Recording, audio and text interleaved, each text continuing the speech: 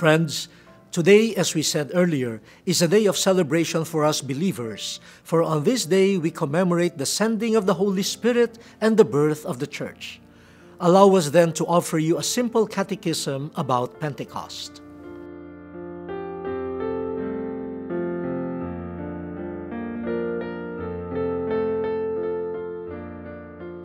The Catechism tells us that the Passover of Jesus is fulfilled in the outpouring of the Holy Spirit on Pentecost.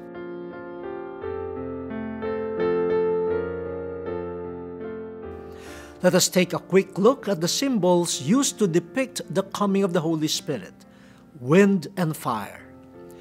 Akin to the encounter of the Israelites with God on Mount Sinai, the Holy Spirit, the Advocate, descended on the disciples at the cenacle as a loud, strong wind, and tongues as of fire that rested on each of them. There is a profound meaning being communicated here. The covenant that the Father made with the Israelites and made new in Jesus was ultimately extended to all by the Holy Spirit.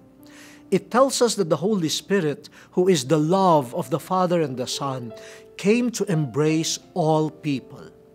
This is the answer to the question in the first reading: how does each of us hear them in his native language? It was the Spirit who enabled these astounded people to hear the word proclaimed by the disciples in their own tongues. For as Pope Francis puts it, it is the Holy Spirit who creates harmony. Only the Spirit can awaken diversity, plurality, and multiplicity, while at the same time building unity.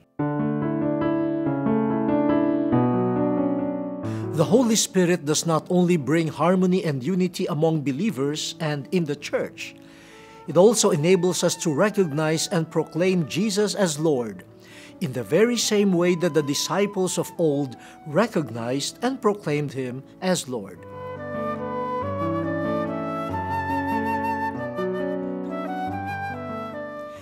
Jesus is Lord. Why is this important? In the Old Testament, the title Lord was used as an alternative to the unutterable name of God. We can say then that this profession of Jesus' Lordship is a declaration of our belief in His divinity that has assumed, of course, a human face. It is the Spirit that enables us to see the truth of Jesus. It is the Spirit's work also that strengthens us to proclaim our faith in Him and His gospel. It is the Spirit that fuels us to mission. It is the Spirit who grants us the courage to take to the streets of the world, bringing the gospel. The Holy Spirit makes us look to the horizon and drives us to the very outskirts of existence in order to proclaim life in Jesus Christ, as Pope Francis teaches us. With these in mind, we can truly say that the Church is Catholic or universal and missionary from the very beginning. Thanks to Jesus who sent His Spirit, the Consoler and Advocate, who prepares us and draws us to Him, who manifests to us the risen Lord, reminding us of His Word,